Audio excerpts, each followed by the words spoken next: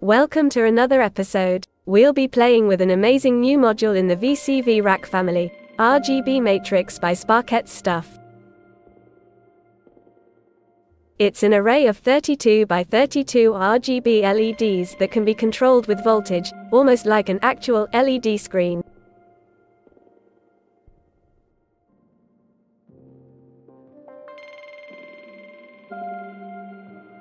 So we have an array of 32 by 32 LEDs, which means 1024 in total.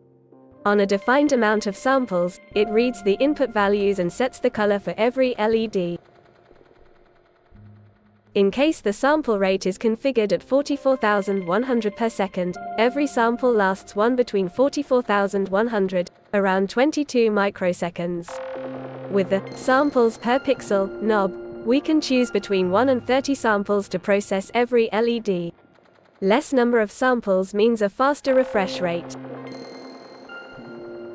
The X-pulse output sends a pulse on every sample, so for instance, it can be used as a clock to run a sequencer. The Y-pulse output sends a pulse every time a line ends. The end of frame output sends a trigger you know when. The X output sends a stepped ramp from 0 to 10 volts, from the beginning, till the end of the line, and then starts over. The Y output also sends a stepped ramp from 0 to 10 volts, this time from the beginning, till the end of the frame, and it increases every time a line ends. Auto-patched to the red and the green input, it gives a nice Rastafarian vibe. Let's talk about this additive color model, where the primary colors are red, green, and blue. How can we get the rest of the colors? We add light every time we add channels, so the colors don't mix the same way as the pencils. Then red and green give yellow. Red and blue give magenta. And green and blue give cyan. And all three colors give white. theMatrix by Doc B is a module that is unintentionally the perfect companion to RGB Matrix. It converts ASCII characters to values and gates, and it works right out of the box, driving the header with the X and Y outputs.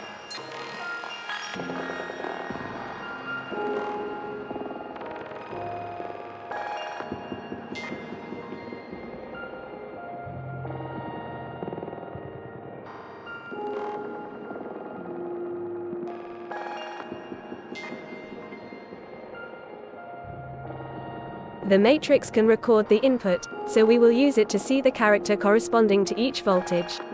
When we connect the X pulse in the trig input, we can see a capital P appears on every pulse. There's no CV connected, so P must be 0 volts. If we increase the voltage, now the letter changes to a capital V. We need 8 different values to get a set of shades. Starting from 0, P, then Q for the darkest shade.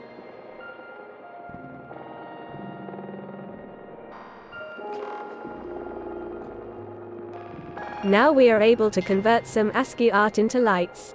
First, we need to prepare the images.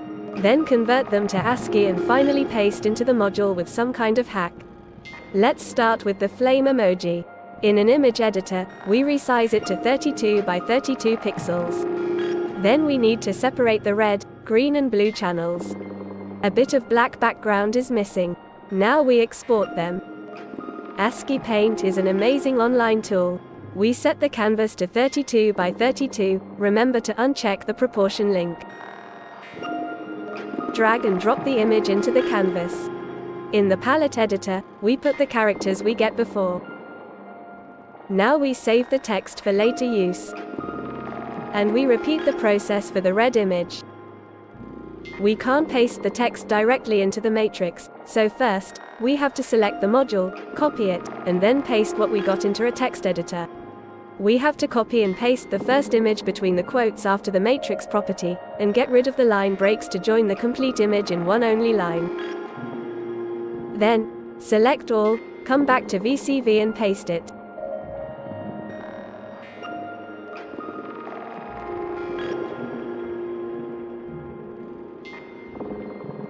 So we do the same thing for the red image.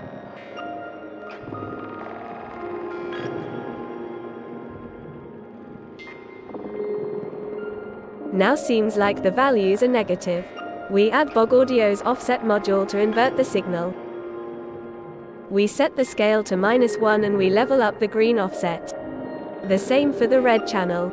And finally, there is the fancy flame emoji made of virtual LEDs. Bog Audio's CVD is a simple delay and we will use it to give the fire that classic movement. Now with LLFO, we connect random pulses to the dry-wet input of CVD.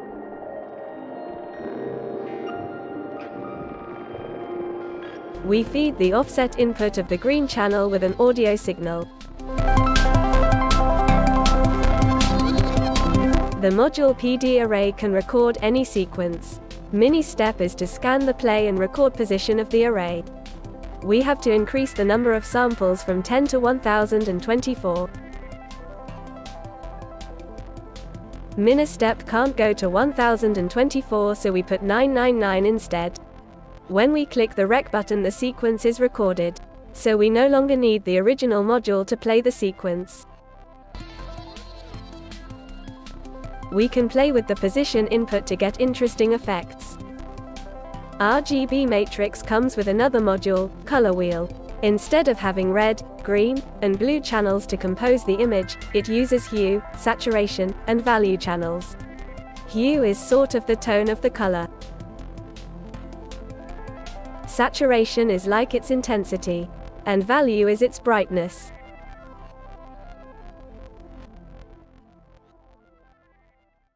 One of the best sequences, not only in VCV Rack but in the world, is I Love Cookies, by Computerscare. It has as many inputs and knobs as letters in the alphabet, and it can sequence them with text. Here we have a sequence of 16 steps. Lowercases take the values from knobs and uppercases from inputs. The A knob is set to 0 and the B knob is set to 10. 13 times A and 3 times B. Because 16 is half of 32, the sequence paints half of a line, and then it repeats, so we see 2 bars of 3 pixels. We add a second channel, with the same sequence but in a different phase. And then a third one for the blue channel. Not that if we don't reset the sequencer with the end of frame output, the bars aren't static and there's a horizontal scan. We can play with the length of the sequences to create different patterns. I Love Cookies has more magic features. Instead of repeating the letters, we can use it to multiply them. We also can put fixed values in numbers between less than and greater than.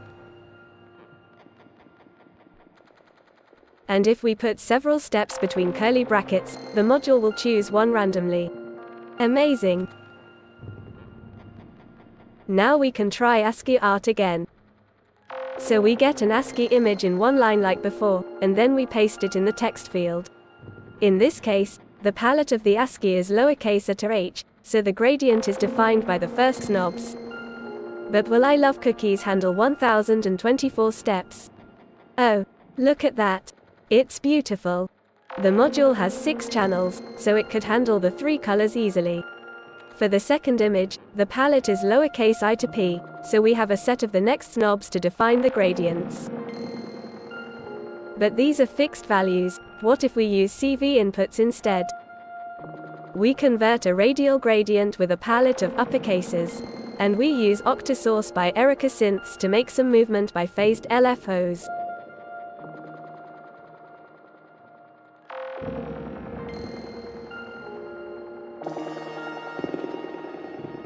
There are more techniques to use, like a matrix to mix signals and make different mixes to blend images.